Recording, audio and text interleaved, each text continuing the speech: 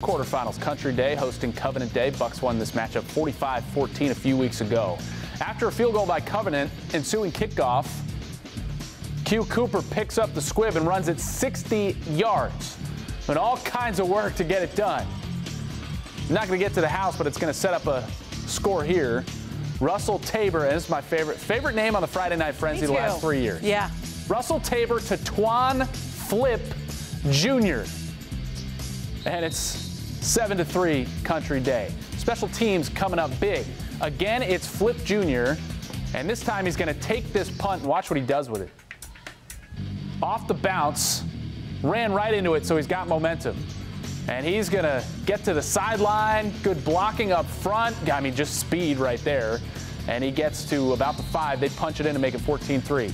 Later in the first, Cooper runs it up the gut to make it 21-3 Bucks. Country Day rolling 45-5. They move on.